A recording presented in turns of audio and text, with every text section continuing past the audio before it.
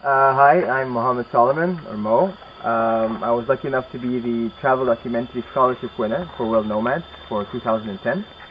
And here I am in the Amazonian jungle of Ecuador. And it's just been it's an incredible experience. I don't even know where to start describing how it's changed me in so many levels. I can think of three different ways it's actually changed me. First one on a professional level in terms of documentary filmmaking.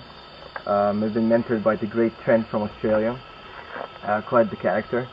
And yeah, I've used to doing little documentaries just by myself, and I've never been exposed to actually doing a much longer length documentary. And going in, experiencing it with Trent, not really knowing how it's going to turn out, and having so many plots and stories, and trying to weave them together to come up with one kind of gently flowing story. That was something that I learned really that I've never been exposed to before. How to make an actual professional looking documentary.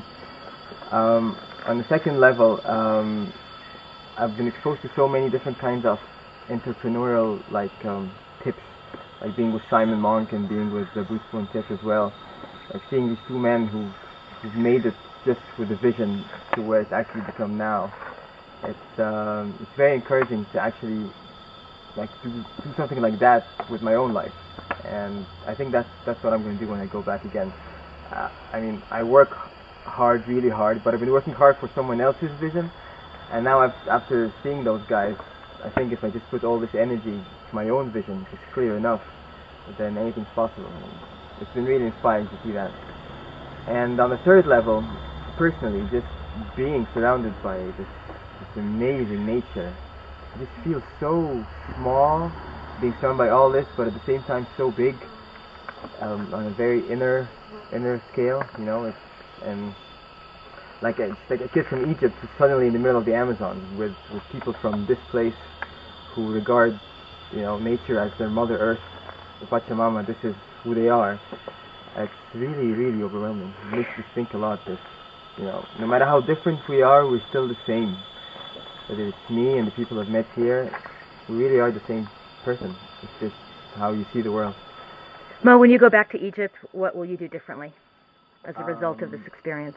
For starters, like I said, on a professional level, I'm definitely going to take my life in a much more goal-oriented vision way. I'm giving myself a certain time period where in that time period I'm going to build myself as an entrepreneur, if you will, actually.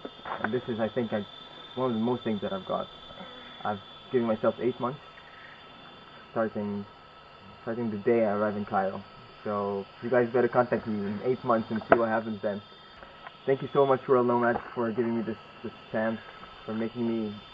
I know it's been a changing opportunity in my life. I know this is going to happen, so thank you, World Nomads.